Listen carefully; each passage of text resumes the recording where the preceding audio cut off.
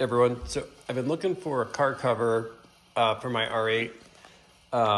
I've tried a few, haven't been happy. The problem is with the wing I put on the back, I can't go with like an OEM car cover. So long story short, came across this one on Amazon, figured I'd give it a shot. It was 120 bucks. And I mean, it fits great.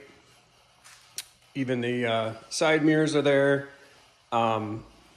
Pretty good overall. I mean, it's not like a tight fit, but plenty, kind of comes around the back with plenty of extra kind of give there. I'll probably cut these hooks off. I mean, I don't know why I would really need them. It's an indoor cover.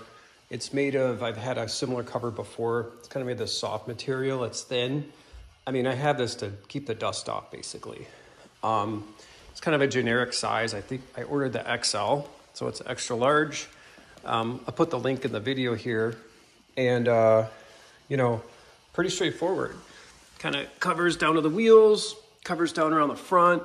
And it's not super tight, so I'm not concerned about, any scratching or anything like that. Quality is totally fine.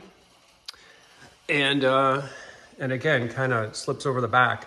Comes with a bag for storage, and not sure what else to say. It's a car cover, kind of this thin nylon, so it's very lightweight. Covers the mirrors. Like I said, I'm gonna cut. I saw a couple reviews online, kind of cutting those these hooks off. I don't think I need them, and when I take the cover on and off, they kind of bang around a little bit, to be honest. And covers the car good, so just thought I would post a quick shot, put a link to the cover in the video, and hopefully it helps a few guys out. I know on the forums there's always people looking for car covers, kind of like the Audi OEM one.